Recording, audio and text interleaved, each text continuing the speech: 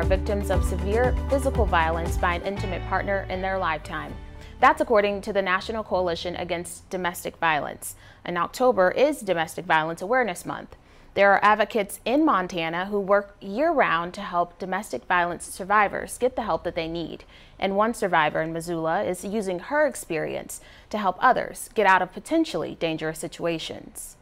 Since we've been open here, about a year and a half, we've been full or nearly full. Programs Manager Becky Margolis says the YWCA provides 5 different programs that are aimed to end domestic and sexual violence, help unhoused families, and offer programs to educate the community about youth and racial justice.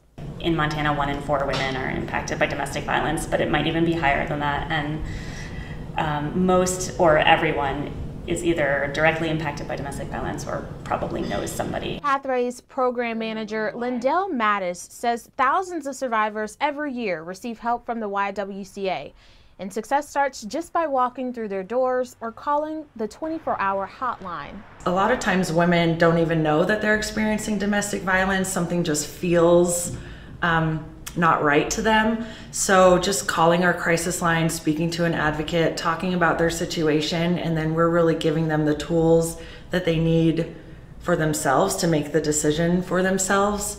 Mattis has worked at the YWCA for more than 6 years, and she also identifies as a domestic violence survivor. And I know that for me, it was somebody that just kind of walked into my life and helped me through it one day. And so I've never forgot like how I was able to get out of my situation. So I've always wanted to give back and help other women. The YWCA provides year-round resources for men, women, children, and families, but one demographic is disproportionately impacted.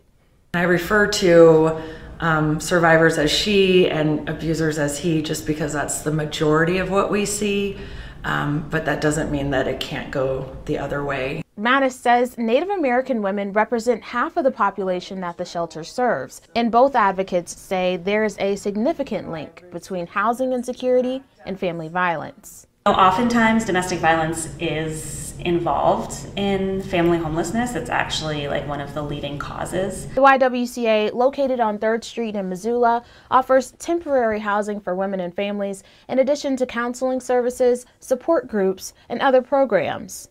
The more that people know about the resources that are available to them, the more likely they are to leave their abusive partners. Although the job can be intense, Mattis says it's the women that keep her encouraged. I would say the emotions are all over the place. I know when talking to a survivor, especially when their story can get pretty graphic when it comes to some of the physical violence that they've endured. It can be really heavy. Like it really actually, like, it hurts my heart to hear what has happened to them. But at the same time, I recognize like how brave they are for like reaching out, for coming to us, and how much courage it takes to even just say, hey, this isn't okay. Like, this is what happened to me. Kiara, that was a really powerful story hearing from them. In your reporting, what was something that like really surprised you?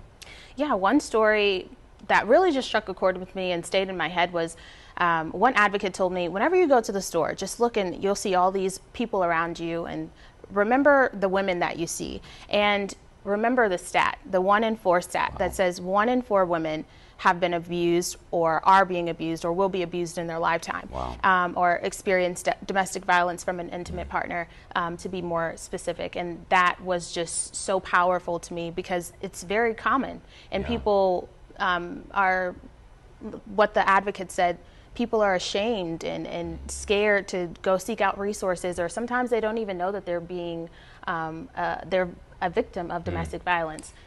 You know, there's people out there that may not know someone that's going through this in their lives, and they're asking, why not just leave? Like, what are the big barriers keeping people from making that big step? Yeah, and that's one question I asked the advocates as well at YWCA, and they said that there are different reasons. Some people just believe that their partner will change, and some people think well, I don't know where my next meal is going to come from, or where my resources are going to come from. Where's my house going to come from? And that's where YWCA steps into play and offers that resource for people in the community. Well, thank you so much for your reporting, and thank you for the people sharing their stories with you for sure. Absolutely. We have more stories coming up on Montana This Morning after this break.